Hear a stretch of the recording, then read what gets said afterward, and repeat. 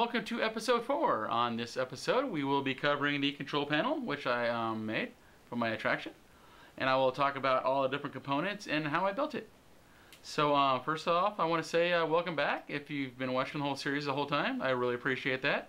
So we'll go ahead and get started. So, the one thing here, it's nice to have family and friends that know how to sew. They made this little cover for me. So here we are. So here's the panel. So basically all I did was on the top here I got a Marshall monitor, which has 4 different small monitors in it for my 4 cameras, because I have 4 rooms and each room has its own camera. Over here we have the a little thing I just threw on just because it's got the inside temperature of the components and the time, date, and everything, so it looks kind of official. One of those little stupid geeky things I put on there. Then over here we have the Track-O-Matic, which is a little Uno 3 run little computer that if you hook up little switches along the track, every time it tags a switch, it'll show starting from the station going around the whole attraction. This is my actual map of my my track design. So got the power for that one right here.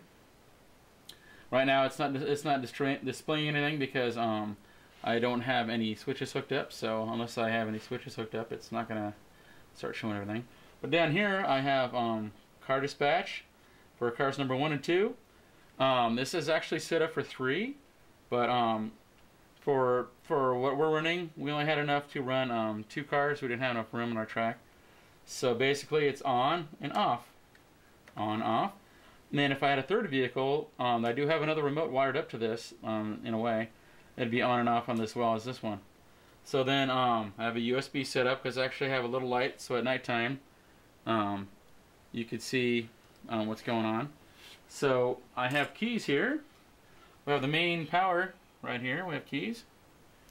This one actually turns it on. There's no way to take the key out once it's on. So I'll show you here. I'll put it in the right way. And here we go.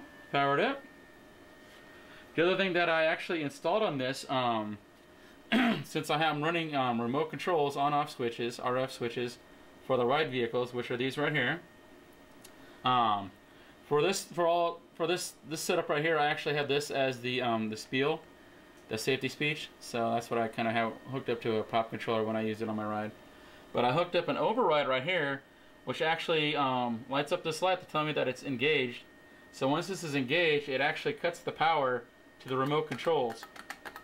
So that way, if there's a problem, you can actually turn the override on, take the key with you, and go help whoever's having a problem. Or, you know, if there's a car stuck or someone was goofing off or something, then you stop the ride vehicle and turn the override on and go help them out or figure out what's going on. As far as these right here, these are actually just light up arcade buttons you can buy, like really cheap online. So I just got the light up ones because I thought they looked fancier. And this whole system I have here set up, I aptly named it the GoGo Ride System, because I made my ride vehicles out of GoGo mobility scooters. So, taking a closer look at the front here, as you see down, my main pillar is actually a white plastic cover that you put on a 4x4 if you're making like a rail or fencing. And I also have the base trim down here around it. A friend of mine gave me this foot pedal right here, which makes it look like an official dark ride or carnival attraction. And I actually had it rigged up. I didn't have it actually doing anything for the attraction at the time. I could actually use it as a secondary override, or have it so in order to dispatch you got to hold the pedal down and then hit dispatch. So I can actually do it that way if you wanted to. What I did is I had a prop set up with a prop controller that at random I just have the person, whoever's running it, step on it at random and set off the prop. So that's what we did there. But yeah, so the override, once again, is a key. And you see the override is off, so now there's actually power. If I actually had my ride vehicles on, this would actually start and stop the ride vehicle. So, got car 1, car 2. Then come around this way.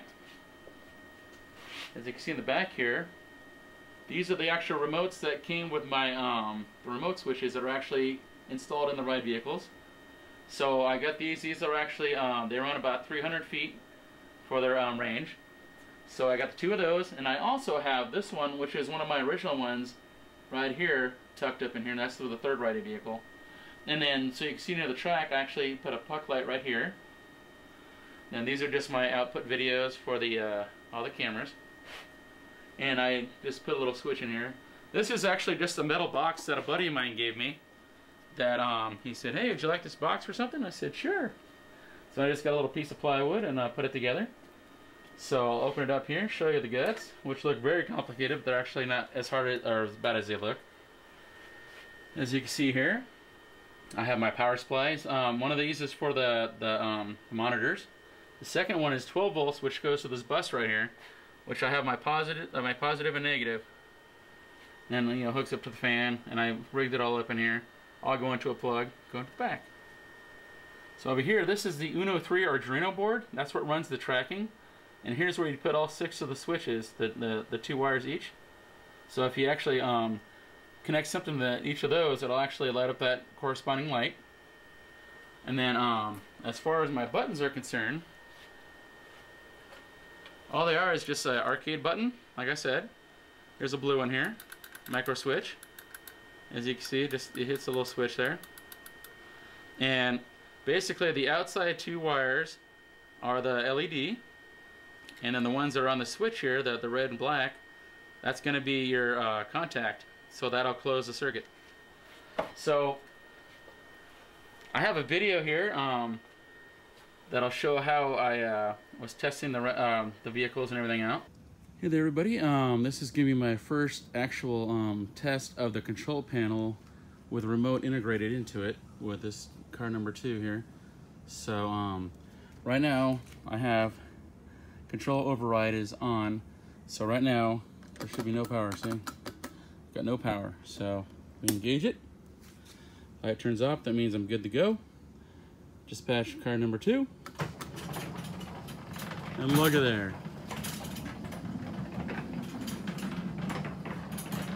I'll stop it back where I started here. See what happens. And stop. Hey, hey. Get a long shot here. And stop. Start. And stop. Beautiful. Here we go. First successful test of the control panel integrated into the remote switch.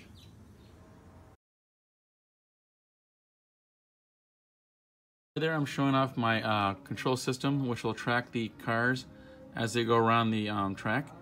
I'm running an Arduino Uno 3 board right here onto this board, and then when I actually have my attraction for Halloween, it will actually track around the whole perimeter here.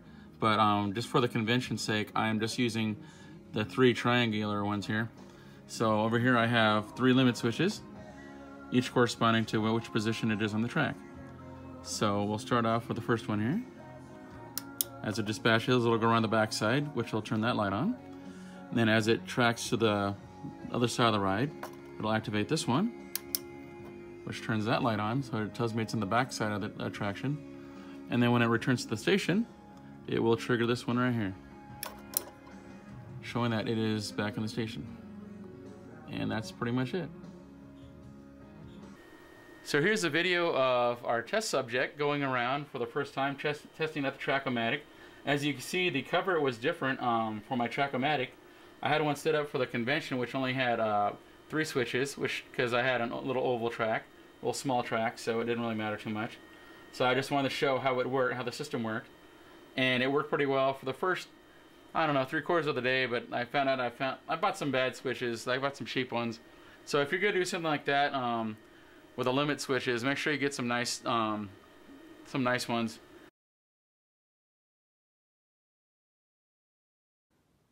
Now to understand how I made the buttons on the control panel work, what I did is I took the remote here, I opened it up, and I actually soldered wires onto the sides of the connectors that connected.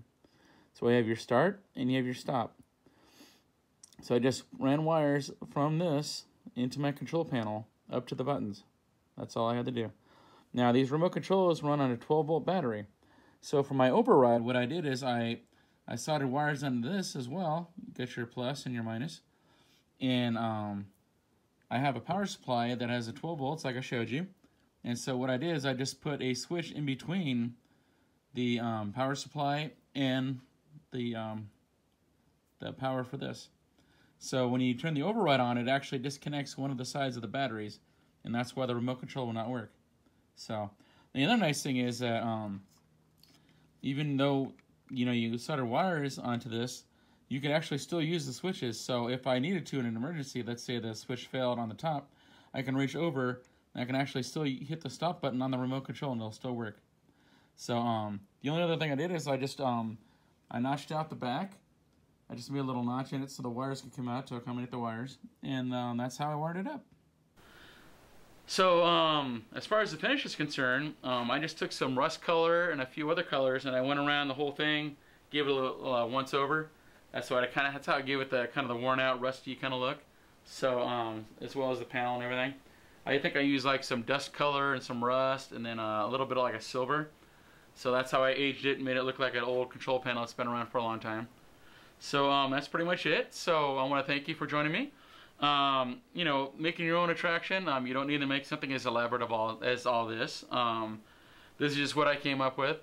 I love the Disney parks, so I emulated what they did. So this is kind of how they set theirs up. They have their controls right here, they have their tracking over here, and they have their screens here. So it's kind of what gave me the inspiration to do this.